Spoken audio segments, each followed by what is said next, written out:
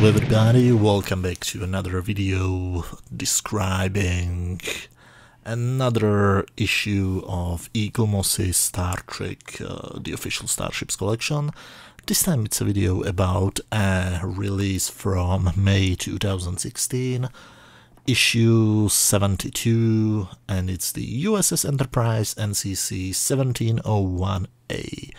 Which is the starship which we have seen in the movies Star Trek 4, 5 and 6, and this is the box. It's a standard Eaglemoss box.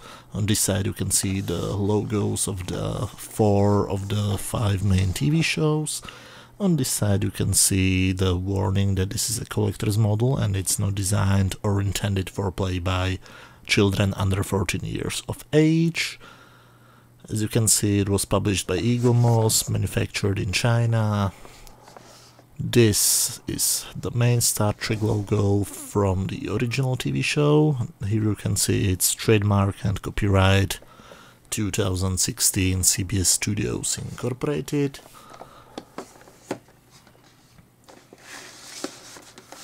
So that was enough of the box. Let's take the model out.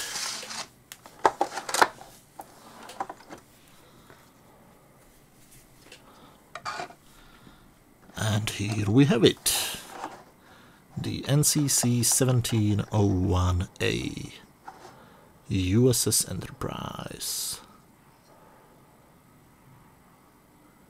You can see also the, I think it's called the stacking pattern on the saucer section. Okay, you should now be able to see it better. Now, here you have some details about the ship, as usually on my review videos.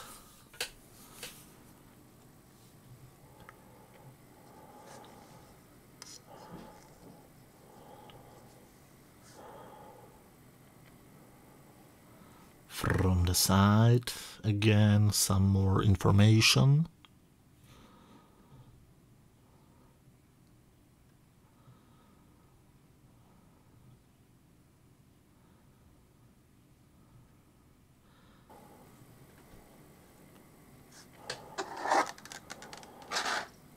From the back, again, a couple of more information. All of this information is taken from the magazine, which comes with every new model. We will talk about it in a few minutes. Now, from the bottom, it looks like this. Again, you can see it's the Enterprise.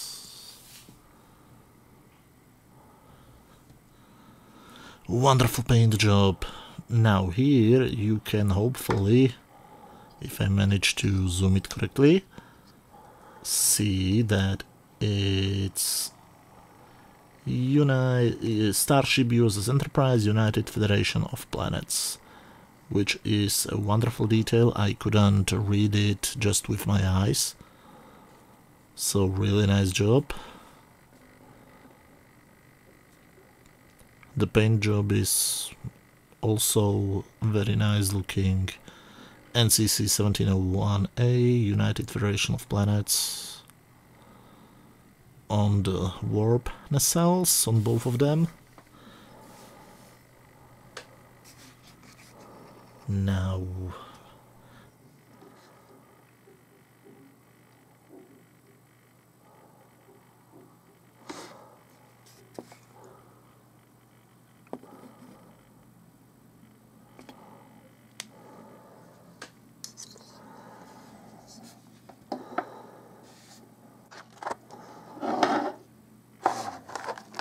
again, the text is so small that I personally can't read it with just my eyes, but maybe somebody who has better eyes than I can. And the camera doesn't really want to zoom in properly.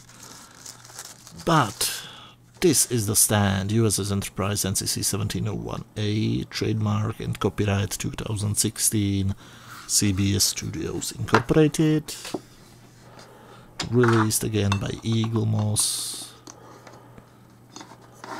Now this is not a very stable stand, you can move it very freely, and maybe it's just on my model, maybe I was unlucky again. As always, I'm buying these models from eBay because they're not released in my country. On this one I had small problems how to put it all together, but brutal force solves every problem. Okay, this looks now stable enough. And this is the model from different angles. And now a very special thing, you probably know that the original shooting model for the NCC 1701A was just a repainted model used from the motion picture. This is it. This is the refit USS Enterprise. This was released again by Eaglemoss as issue number, I think, 2, one of the very early issues.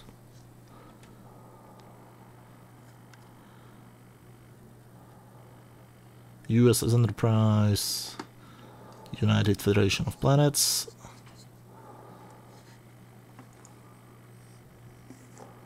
Again, it's extremely hard to read on this one.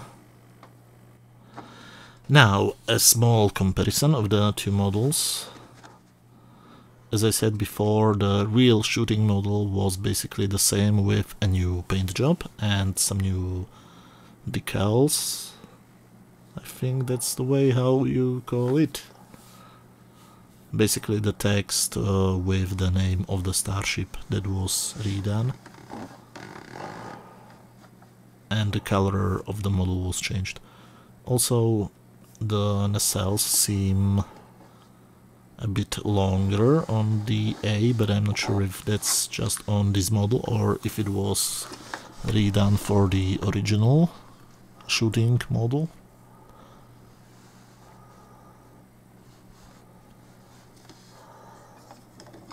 Now let's take them both off the stands.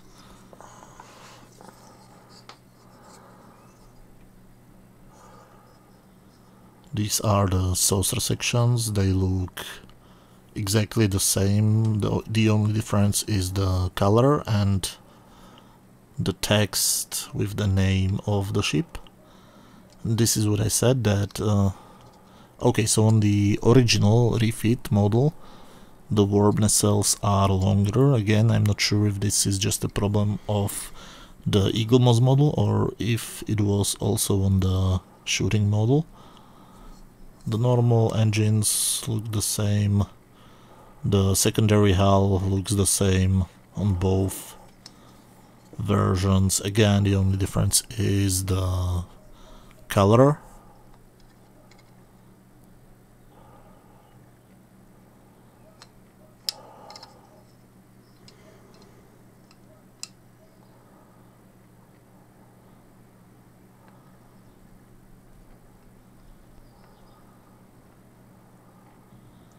So yeah, overall I'm quite satisfied with this one, also with this one. So now, as always, it's time for taking a closer look at the magazine. Here you can see it's issue 72. USS Enterprise NCC 1701A Constitution class from 2286, 21 decks and 305 meters. The table of content is the beginning of every magazine, just like this specification of the real ship. The registry is NCC 1701A, class is Constitution,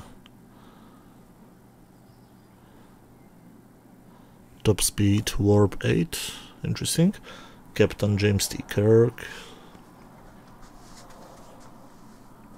And now, the following 2 pages have, as usually, a nice article about the ship. Here you can compare the CGI picture with the Eaglemoss model, and you can see some color differences. On the CGI image it's more gray and the Eaglemoss model is more white. I'm not sure which one is the correct color, to be honest.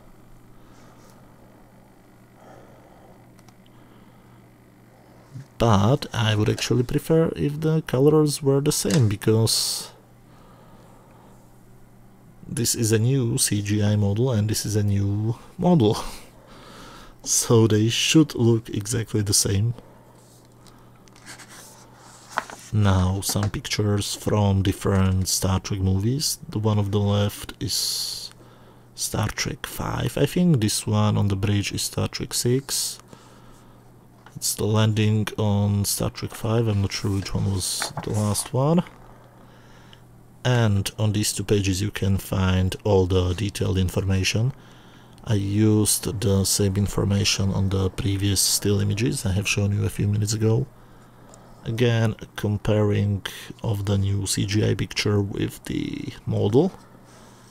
And you can again see that the color doesn't match 100%.